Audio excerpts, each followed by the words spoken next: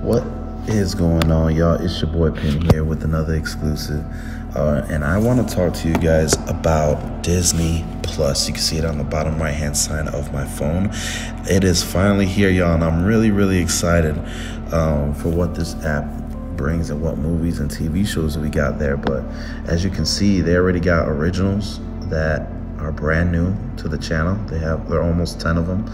You have the recommendation hit movies, and there's so much that you can look into when it comes to all these movies, man. It's pretty incredible. You can search for anything. You can look at your watch list. I already have a few things on my watch list: The Mandarin, Spider-Man, you know, even Stevens, Doug. They have so many. I feel like a child again sometimes when the nostalgic feelings come heavy when I see this stuff. All the original Disney Channel movies that I used to like.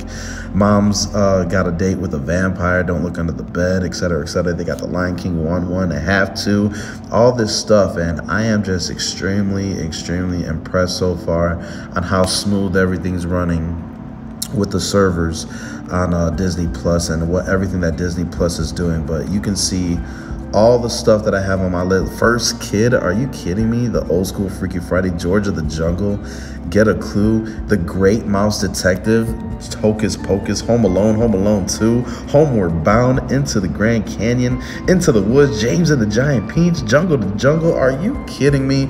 All these movies, and this is just my watch list. Like, we can search and search if we really want to. It is such a great app. It is such a cool idea, and I'm loving everything about Disney Plus and what Disney's doing. They are taking over the world, it looks like. So yeah, that is my little snippet on Disney Plus. Won't you guys try it out? It's only $6.99 a month, or you can pay $70 annually, and I'll save you 16% throughout the whole entire year if you just pay the full year, and that's what I did with Disney Plus. So once you go check it out, it's very simple. You could download the app, and all you have to do is just click it and press play. I don't know if it'll let me play it since it costs money, but you press play and the movie just goes after that. So yeah, you click a movie and then bada boom, it goes in. I can't press it right now because it will obviously stop the recording. But why don't you guys tell me what you think in the comments below about Disney Plus. It is very interesting. Avengers Endgame, one of my favorite movies, already there.